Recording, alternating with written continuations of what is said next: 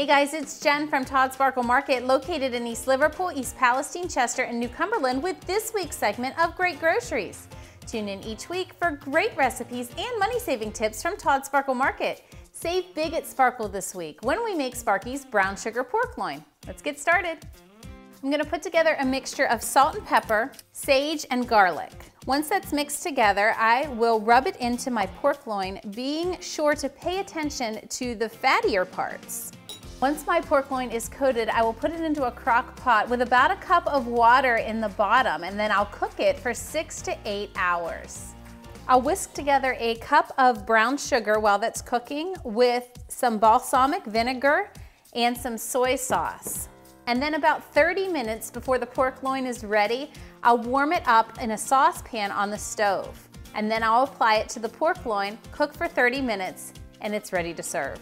Remember, you can always see this recipe made on the web at www.toddsparklemarket.com. Try it out and tell us what you think of it on our Facebook page, facebook.com/sparklemarket. I'm Jen from Todd Sparkle Market with another segment of Great Groceries. Thanks for watching. See you next week.